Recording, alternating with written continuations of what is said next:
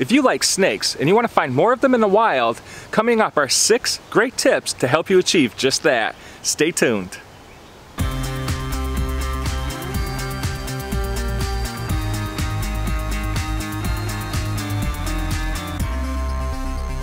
Oh, a snake!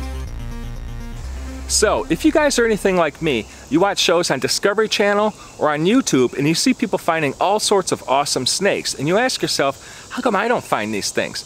Maybe I find a garter now and then, but that's about it. Well, here are some great tips to really increase your odds for finding more snakes out there. The first one is time of day. The morning, early morning, is a great time to find them because they're either getting ready for the hunt for the day, soaking up those first rays of sunlight and heat to get ready, you know, or they're coming back, you know, from a night of hunting back to their dens to digest their food and sleep the day off. So early morning is really good. Also, early evening before it's totally dark out is another great time. Those are the night snakes getting ready to go hunting for the evening, you know, and they will be soaking up the last bit of heat for the day to, you know, charge themselves up for the hunt. Great time. You also have some diurnal snakes that might be coming back from the hunt, you know, to their dens just like in the morning. So early morning, early evening, great times to find snakes.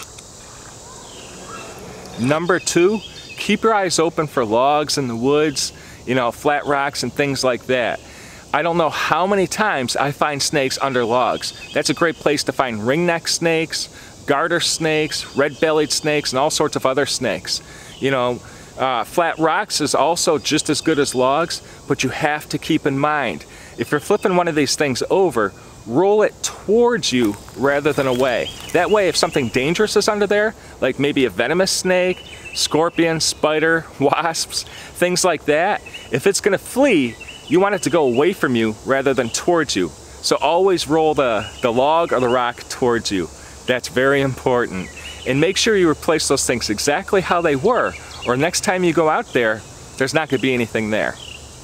I have to tell you, you've got to be persistent. It's usually that last rock or that last log that reveals the prize. Oh, a snake!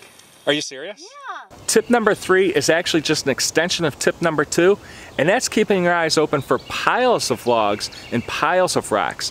Those provide all sorts of nooks and crannies for them to hide underneath and maybe sleep the day or night off. Also, they provide good surfaces for them to lay on top and soak up the heat and sunlight.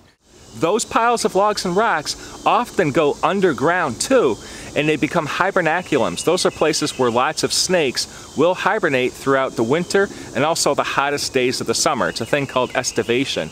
In fact, here's a link to one of my videos talking about hibernaculums. I hope you enjoy it. Number 4 is just a great tip to find all sorts of things, and that is find bodies of water.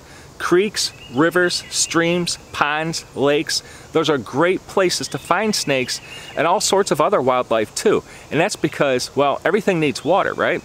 If you want to find a good snake, figure out what it eats and then go look for its food supply. Lots of things, lots of wildlife is found near water. You've got fish, crayfish, mice, insects, frogs, tadpoles, all sorts of other stuff that snakes love to eat. And don't forget, swamps and wetlands are the best places to find just about everything. Number 5 is actually a really fun way to go out with a friend and find snakes, and that is called road cruising. You just hop in the car, find some nice back-end roads out in the country or semi-suburban areas, and just drive along at like 20 miles an hour, scouting the road and the shoulders for snakes soaking up that sunlight or crossing the road. Sometimes you find turtles, skunks, possums, foxes, deer, all sorts of other things doing the same thing, and it's a lot of fun. You could do it late at night, early in the evening, even on rainy days because you're under that roof of the car, and of course in the morning. But please make sure you're watching out for other motorists. If you see something, put on the hazards, pull over to the side, and carefully and safely observe it. If it's a turtle or something crossing the road, maybe you want to help it across to the side it's facing, not the side it's coming from. But number 1 rule, make sure you don't get hit by a car. Maybe wear a reflective vest and a flashlight on your head or something. Okay, just a really important rule there. Finally, tip number 6, find yourself some abandoned lots. Those are great places because you have human civilization being reclaimed by nature. They're wonderful places to find brown snakes, actually. Also some milk snakes if it's next to an old farm or homestead. You've got parking lots that are eroding away and weeds kind of filling them in. So there's lots of places to soak up heat, and there's usually lots of debris left behind. Old boards, maybe pieces of the building itself, TVs, and all sorts of junk that's really frustrating, but it happens to provide good cover for one, their food sources like worms and mice and things, and two, for the snakes themselves. Again, be safe. Don't go walking into a building that's about to collapse on you. So check out the abandoned lots, but don't trespass. Now before this video is finished, I'm going to give you one more tip. We can call this tip number 7. And it's a practice that a lot of herpers do because it usually yields so much success. And that's something we call seeding or boarding. You find a good habitat, maybe out in a field, next to the edge of a forest, or just next to any of these good habitats, and you place out a lot of flat boards. Some of them can be made out of wood, plastic, metal. You can have light ones, you can have dark ones, and that way it provides the snakes with all sorts of different temperature variations to hide underneath these boards. But you might find some places where there's already boards placed out. That means somebody else is putting them out there in hopes to find snakes or other wildlife. If you find one of these places, one, you don't tell your friends. In fact, whenever you find a cool snake, unless it's like a garter snake or water snake, you generally don't tell your friends, or definitely don't post it on social media. That's a big taboo thing to do, in fact.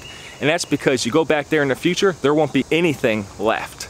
You know, people sometimes even catch these things for pets, or they tell everybody and everyone goes looking there, and finally the snakes are like, you know, I've had it, I'm going somewhere else. Just like everything else, when you flip these boards or rocks, you have to put them back exactly how they were. You know, it takes a couple of years for the habitats underneath them to be just right for wildlife to call it a home. And if you're flipping someone else's stuff, they're going to get really, really mad at you. Anyways, those are some really great tips for finding more snakes while out on your adventures. And I hope you guys do so. Like I said, keep in mind, you've got to be very safe when doing these things. You've got to watch out for wasps, venomous snakes, maybe certain types of spiders, motorists. There are a lot of hazards out there, so you've got to be safe. And it's always great to bring a friend along with you so that you can share the excitement. Anyhow, thanks a lot for watching, guys. Once again, I'm Chris Ignato, signing out. So, thanks a lot for watching. And remember, if you like this video, be sure to check out this video over here that YouTube has selected specifically for you based on your watch time. And don't forget to hit that subscribe button. But you got to click the bell icon, because if you don't, YouTube will never let you know when a new video of mine comes out.